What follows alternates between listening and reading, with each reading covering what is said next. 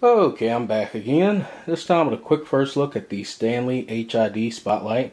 This is the HID 3000, which uses a 35 watt HID bulb. It's powered by a rechargeable 3 amp hour 12 volt sealed lead acid battery, and it has about 2.5 times more runtime than the standard halogen spotlight, and of course it's going to be a hell of a lot brighter. The big thing about this light, for me at least, is I got it at an incredible price. Usually this retails for anywhere from $70 to $80. That's what I've been seeing it in store since the beginning of the year. I've always wanted one of these things. After I saw it at Black Friday, I actually went and got the 5 watt LED spotlight. This is pretty bright itself, 200 lumens with this little light, and I'll compare it with the demo with this one. But this should provide well over 1,000 lumens. With the HID bulb, which is the main reason I wanted it. And back to the point, the price down from $69.99 to $27.99. It was 60% off. This was actually marked down a couple of different times. I saw it at about $75, then they put it down to $69. Then they put it down to what was it, $54 or something like that. In fact, I'm willing to bet if I peel this sticker off, you'll see the previous clearance price. So this one was $27, and whoops, let's see if I can get it. Yep, previous clearance price was $55.99. So marked it down just this past week. You know, I had saw it before. $50 is too high.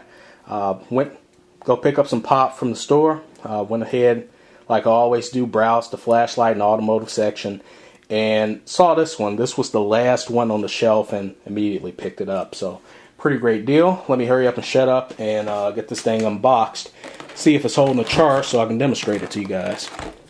So like always, wire shears for the blister pack.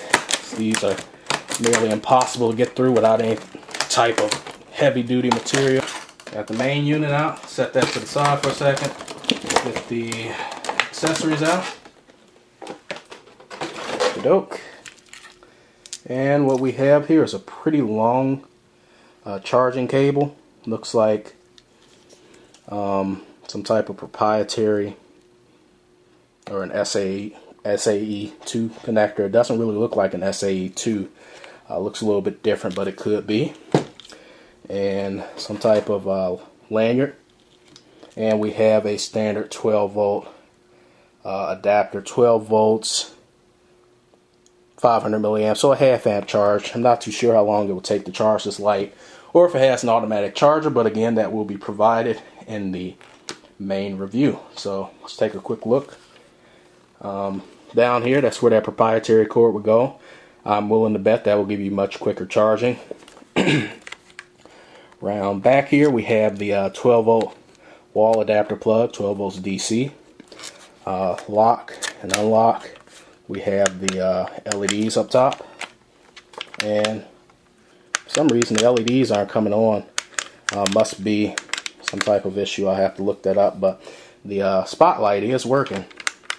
If I press it now, see, it is working. You can hear the high-pitched noise as it's warming up. And what I'm going to do now is give you guys a quick lighting demo, so hold on. Okay, before we get started, let me just clarify a few things. This is indeed an SAE2 connector. It also works, besides charging the unit, to bypass the battery and run the equipment without draining it. And it can do that while charging the battery. So you can hook this up to your car or possibly an external battery pack. Continue to charge the internal battery, but run directly off of 12 volts. Also, the LED bulbs do work. The unit was just in desperate need of a recharge, and the only reason the HID worked is because the ballast helped out with voltage. So I'll be comparing this to the Stanley 5 watt LED spotlight. Doesn't put out 200 lumens, just about though. It puts out 192 lumens at its brightest setting. And this doesn't put out 1,000 lumens. This puts out 3,000 lumens, as you guys will see. Has a pretty quick startup. They actually overboost the bulb a little bit to get it to start up in just a few seconds. So Let's turn out the light and start it up. Twist it out. First, going to start out with the HID. Let it warm up. You'll hear the ballast going. And it's over boosting. And it'll slowly level off. There we go, leveled off. And we'll compare that to the Stanley spotlight. I have to dial it up. And you can see this is 192 lumens. It's not dim by any standards, but compared to 3000 lumens, it just can't compare.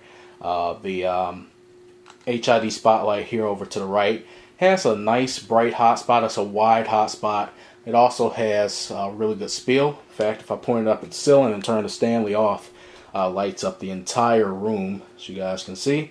It's unadjustable, but still has a pretty long runtime, right around 35 to 45 minutes. Let me give you a quick demo of the LED bulbs. So these are the 3 LEDs that are up top. They provide maybe about 30-35 lumens. Not that bad. I don't know the runtime on them, but pretty sure it's a pretty long time. And let me show you the Stanley by itself, just to show you how bright it actually is. It's not dim at all. This is, let me dial it up again. This is 192 lumens, and start up the HID again. Just overshadows it so much. 3000 lumens versus 192, again, just doesn't compare. So I hope you guys enjoyed this lighting demo. Stay tuned for the review. You guys can subscribe to my main channel, which is in the description, or on my main page. I will have reviews on the 5-watt spotlight as well as the HID spotlight in the upcoming weeks. So thanks again for watching. See you guys later. Peace.